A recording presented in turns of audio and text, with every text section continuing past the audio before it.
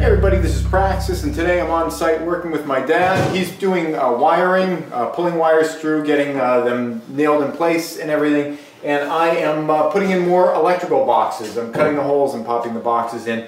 There's all different types of electrical boxes. I'm using these metal ones. There's plastic ones. I just kind of like the metal ones. They're more robust. I like things that I can't break easily with my hands, and I guess the plastic ones would be a little bit of a challenge, but just, plastic can crack and break and get old and brittle, and the metal just seems stronger, classier, slightly more expensive, but not that much.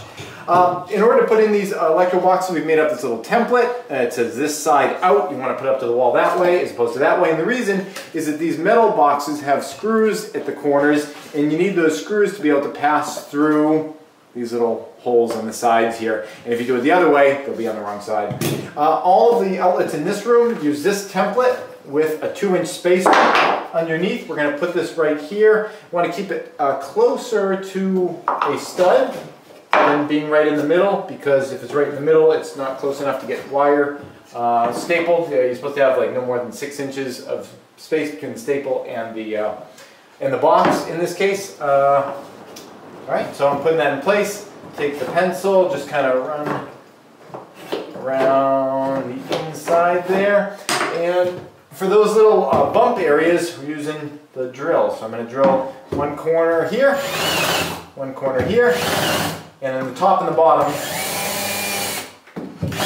need a little bit of a hole, too, for another but once you attach the outlet, a screw has to go through here, so you need clearance for that.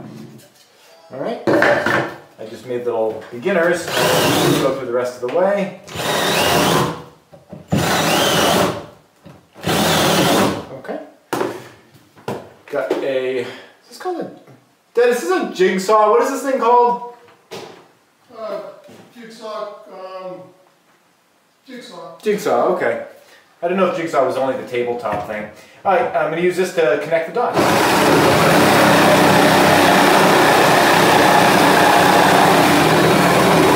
Some people might say you use safety glasses for this. I don't know. I don't find it throws a lot out, so I don't bother with it. But, if you want to be absolutely perfectly safe, safety glasses would be great.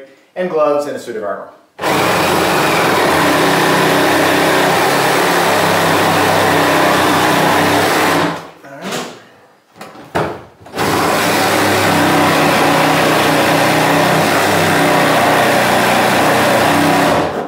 Starting to break through a little bit. We've had a lot of rain today. Remember I mentioned yesterday I knew there was some rain coming, so I wanted to save this stuff for today. It has been raining on and off.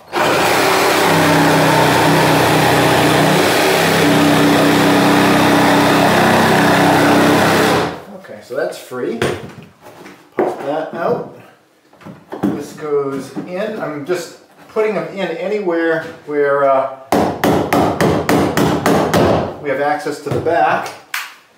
And the last step is I'm using these little number 4 screws to retain it into the wall there.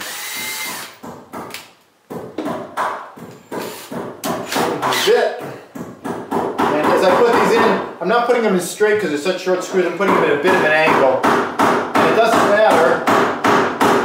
doesn't matter if that makes their corners kick up at all, because this is all going to be covered underneath the plate anyway. Okay, get it started. And when they go through diagonally, they just they tend to get a better bite. All right. So little though. Yeah, and again, these are number 4 screws, and they're a ½ inch long to go into the 3/4 inch board. I would have loved if I could have found 3/4 inch long ones, but I couldn't. And ½ inch will do. So that's it. Alright, so my dad will be here eventually. He's going to get the wires into there. And meanwhile, I'm going to go and do a bunch of others. That's it. Thanks for watching.